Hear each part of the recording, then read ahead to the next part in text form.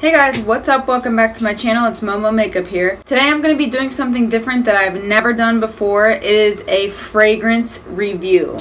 Funny thing is, I got these 3 perfume samples from Flower Beauty in the mail, and when I saw this package, I was like, oh shit. Like, anyone who does YouTube videos knows that if you ever get anything in the mail that you did not order, you automatically think, oh my god, I got free PR, and I was really hyped.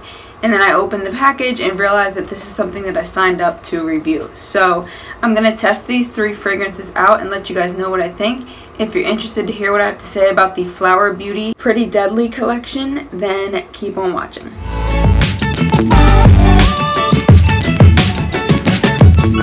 Okay, so like I mentioned, these were sent to me from Flower Beauty. They came in this cute little green package. Obviously, they were in a bubble wrap package in the mail.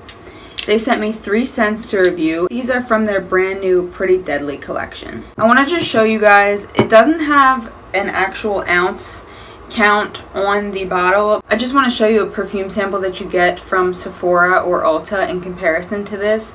So here is the perfume sample from Flower Beauty, and then here is a Sephora J'adore Dior perfume samples. So they definitely hooked it up, so I'm very excited about that. These each retail for $20 on their website, and you do get 1.7 fluid ounces worth of product in each perfume. They also have body spray options, and those cost $10 a piece.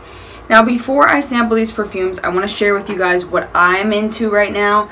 I'm so bad with explaining what is in a perfume or even knowing what's in a perfume. So I just want to give you guys an idea of my aesthetic as far as fragrance goes. So I love 2 perfumes from Philosophy.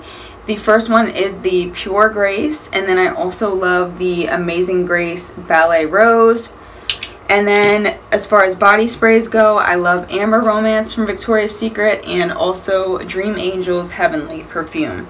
So if any of you guys know what those scents smell like, then you have a better understanding of what I like.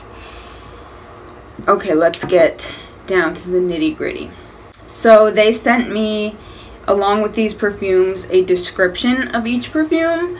So the first one that I'm going to try out is called Jasmine Venom, and it is described by Flower Beauty as a seductive plum and dark cherry vanilla mingle with black jasmine and exotic cedarwood to create this tempting tonic.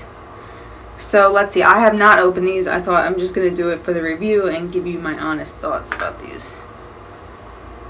Oh, that smells good. It almost has like a baby powder. Hold on, let me spray it.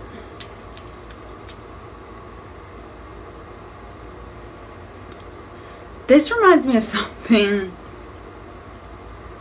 from like Bath and Body Works. But good, it's good. It's really good. I like it. Like I said before, I'm so bad. I don't know what to get. Okay, I read the description, so that's as good as it's going to get as far as describing what it smells like. But it's a pleasant smell. I like it. It's good. I really do like it. And I have a very sensitive, like, I've never actually even used this sample from Sephora because those types of heavy perfumes, I can't. I get like an instant headache. The next one I'm going to try out is called Lethal Oleander. And this is described as an intoxicating white oleander, orange blossom, and monoi flower blend with addictive warm coconut to create an alluring scent that is truly lethal. I thought that this whole design behind this scent collection was really cute, the Pretty Deadly collection, and I thought that was cute, all the names that they gave for the scents. So let's smell this. I don't think I'm gonna like this. I'm gonna spray it.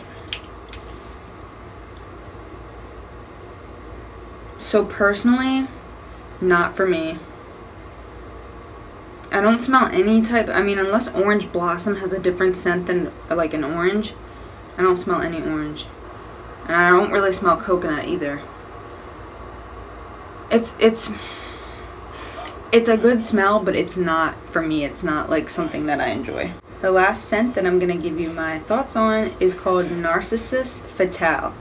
It is described as a magnetic black narcissus, ripe blackberry, and luscious whipped vanilla create a hypnotic elixir that is almost forbidden. So I actually had to Google what a narcissus flower is, and it's actually a daffodil type flower. Or it is a daffodil, I don't know. Like, I Googled narcissus and photos of daffodils came up. So I think it could just be another name for a daffodil. Anyway, so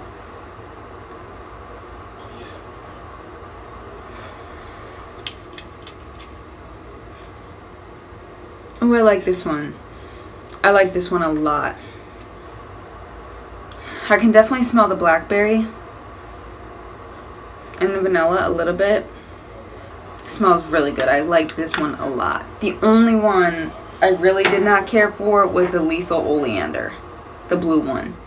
But honestly, guys, as far as scents go, like, everybody has such a different opinion and different, like, triggers as far as scents go for things they like, things they don't like. For me, honestly, all three of these smelled okay. It's just that I really, really liked the Jasmine and the Narcissus Fatale. I did not like the Lethal Oleander, if I'm just being honest. But, let me know in the comments below if you guys want me to do more fragrance reviews. I don't really purchase fragrances often. However, I would definitely be willing to if that's something that you guys are interested in. I hope that you guys enjoyed this video, and thank you so much for watching. Don't forget to subscribe, leave a comment down below, and I will see you on the next video. Bye, guys!